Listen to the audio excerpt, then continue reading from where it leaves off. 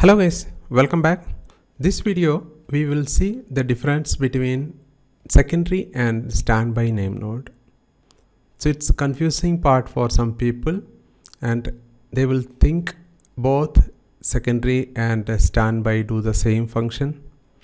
So let's deeply understand what is the role of secondary and standby NameNode.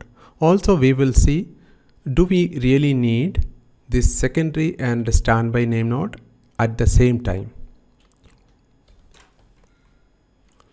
First, let's try to understand what is the role of secondary NameNode. So secondary NameNode helps to do the checkpoint, and also it helps to recover or restore HDFS in case of any failure or disaster.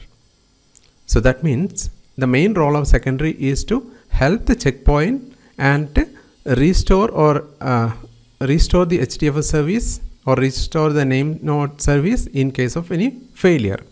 So let's see how it helps to do the checkpoint. So we know, so this is the NameNode. So initially we will have a file called fs image. So this is the persistent image and edits file. So when it start, then fs image will be loaded to the memory and whatever the contents inside the edit will be applied here. So we will have a namespace here. Okay. So after that, whatever the update happens here in the namespace will be added to the edit. So the main problem is our edit file will keep growing and the fs image file will be as it is. So this huge sized edit file will be a problem. So the main problem is, so when we are restarting our NameNode service, it takes a lot of time to start. So to avoid that, what we will do, the system will periodically take the latest fs image or latest in-memory metadata information into new file and it's restart writing to new edit file. So we will have a latest fs image and a relatively small sized edit file. So this is done with the help of secondary NameNode. Okay, so this is our secondary NameNode and this is the NameNode. How it it will send this fs image and edit and load here, then take the latest fs image, send it back, replace it and start writing to the new edit file.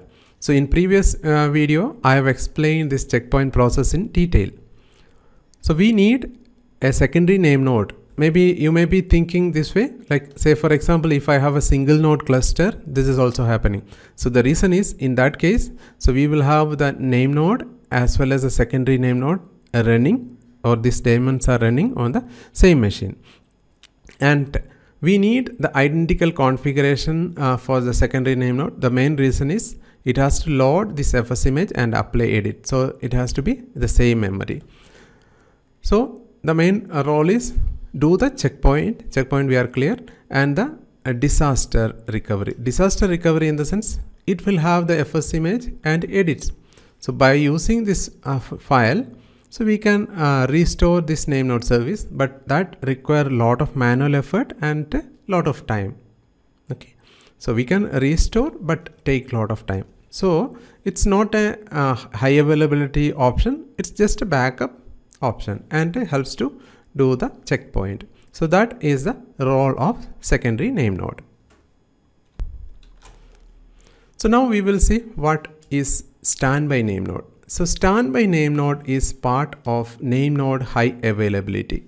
Okay, so if you enable high availability, you will have a NameNode and you will have a standby NameNode.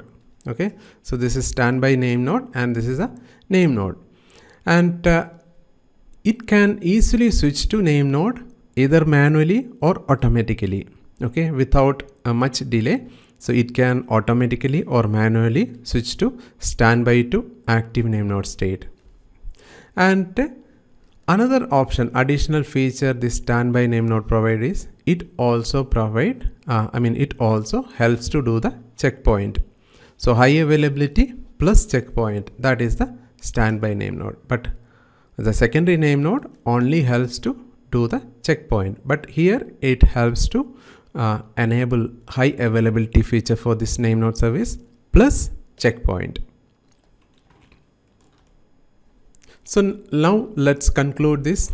So we don't need secondary name node as well as a standby name node. So secondary and standby we don't need at the same time, because see, whatever the functionality a secondary name node do, that is a checkpoint that is done with the help of standby name node. So if you have the standby name node, so you don't need the secondary name node.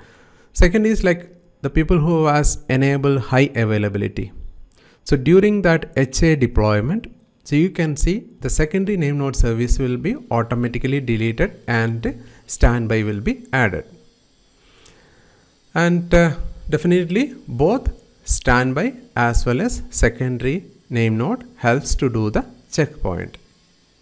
I hope this is very clear. Thank you for watching this. We will see in the next topic. Bye.